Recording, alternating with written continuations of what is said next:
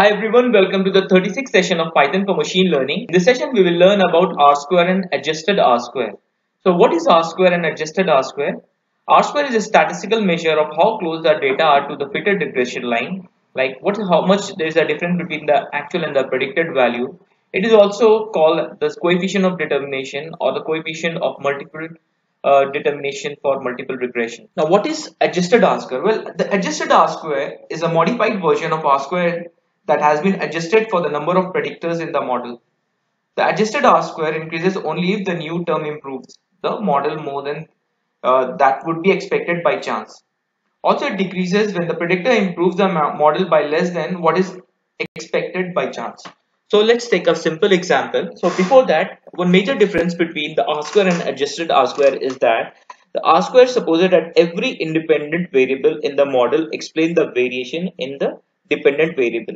Dependent variable is my target variable or the output variable, and it gives the percentage explained variation as if all independent variables in the model affects the dependent variable. Well, whereas adjusted R-square gives the percentage variation explained by only those independent variable that in reality affects the dependent variable. Well, keeping aside this, the, the gyan which I have given, I will just explain in terms of this very simple model. Well, we are going to predict the dependent variable salary for my data set. So I have three model X, Y, and Z. Okay.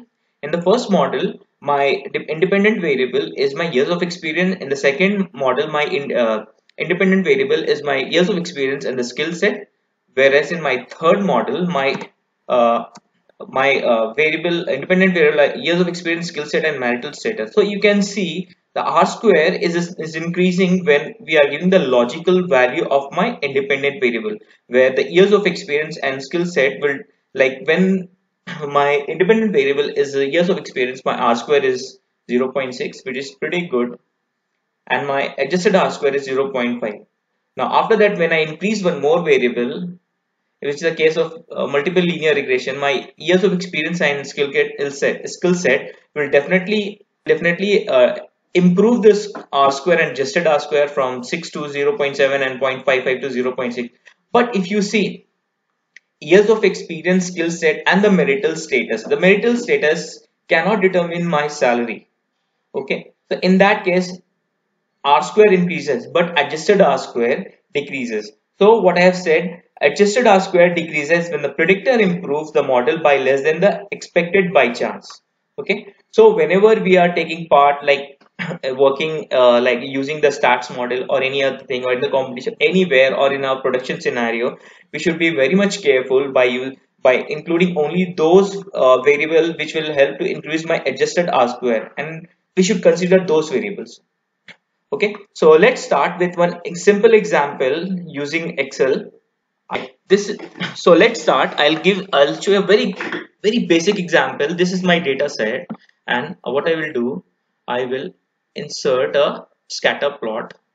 Okay, so these are my actual values. This is not my predicted values. Okay, so what I will do, I'll insert a regression line, add a trend line. Okay, and then I will give display equation on chart. Okay, so this is my value. Now using this we will create our model.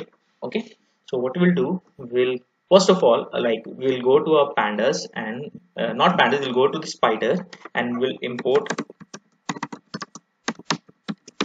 as pd, and then what we'll do, we'll create our two data sets, whatever we have created here, right? Like what is the values for x is 10, 20, 30, 40, 50. So we'll give x1 is equal to, we'll create a list 10, 20, 30, 40, 50. Okay, and for y is we will give the value as 3, comma 4, comma 2, comma 5, comma 6. Okay, and then we'll create our data frame. df1 is equals to, df1 will add the x variable, df1 add a variable which is equals to x1. Similarly, we will add one more variable y, which is equals to y1. We'll execute this. Before this, we'll give df1 is equal to pd.DataFrame. Create a empty value. Okay. Now we'll execute all these lines. So our data frame is created df1 with the two columns x and y, which is the same as I have shown in this table. Okay. Now we'll come back to our spider. Now we'll add the column one by one. So what we'll do first, we will add. First we'll want to get what is the mean of this column y. Okay. So what we'll do, we'll give df1 here. What is the mean of the column y? So y mean is equals to df1 y dot mean. Okay, this. So the mean of y is 4.0. That is fine.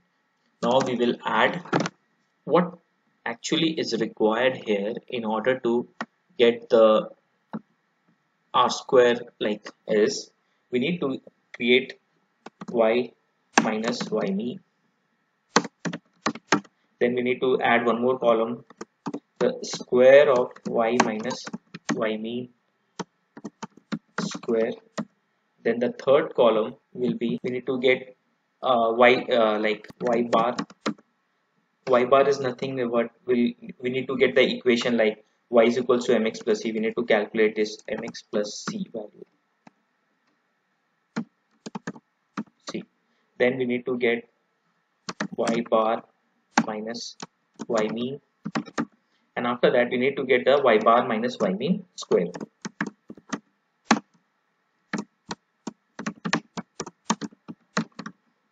Okay. And once we get this, the formula for my r square is equals to the sum of all the like y bar minus y mean square divided by y minus y mean sqrt. This is the value which gives me how well my line is fitted with my points is fitted with my regression line.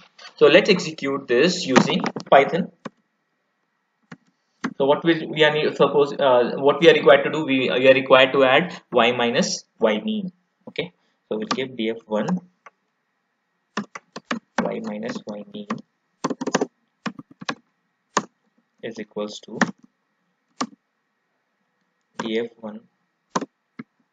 Okay, then what is the value we need to y mean, y minus y mean square. We need to get this value, right?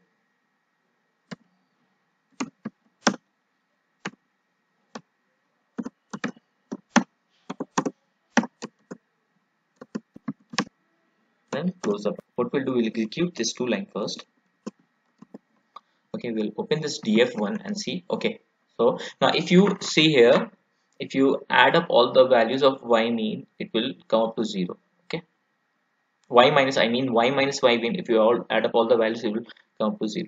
Now what we'll do after this, as per this sheet, what are we going to add next? This two column is added. Now the next column is mx plus c. Now as per this sheet, what is my equation? This is my equation, right? So 1.9 plus 0.0x. X is nothing but my value of my x column. So here what we'll do, df1 y bar is equals to 1.9 plus 0.07 into df1 of x. Okay, so my value for my this column y bar also is generated. After this, what we'll do, we'll calculate. This is also calculate. Now we need to calculate y bar minus y mean and y bar minus y mean square. So we need to calculate df1 y bar minus y this will be equals to, after this we need to just calculate the square of this y bar minus y min.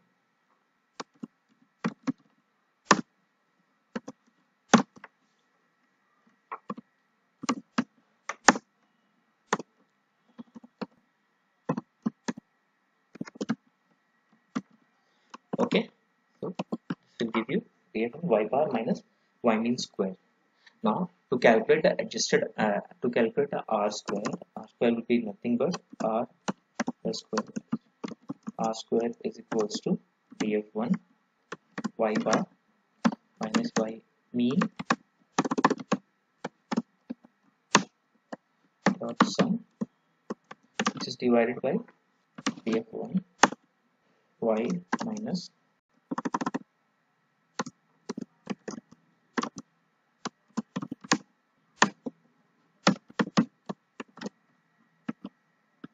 if we calculate this, we'll get the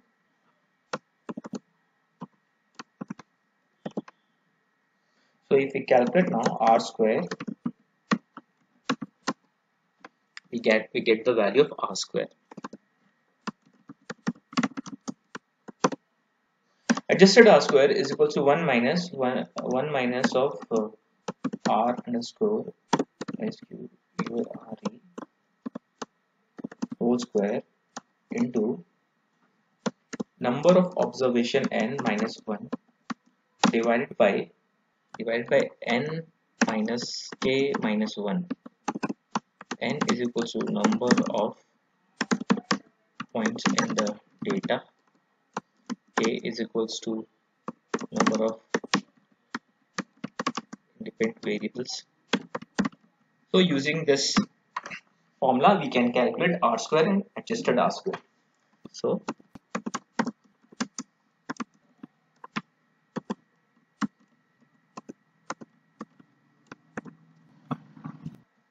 So this is how we will calculate the adjusted r square and the r square based on the number of points available. So thanks a lot for watching this session. If you feel this video is helpful, please press the like button and comment. And if you think there is a scope of enhancement, please also post in the comment section. Thank you.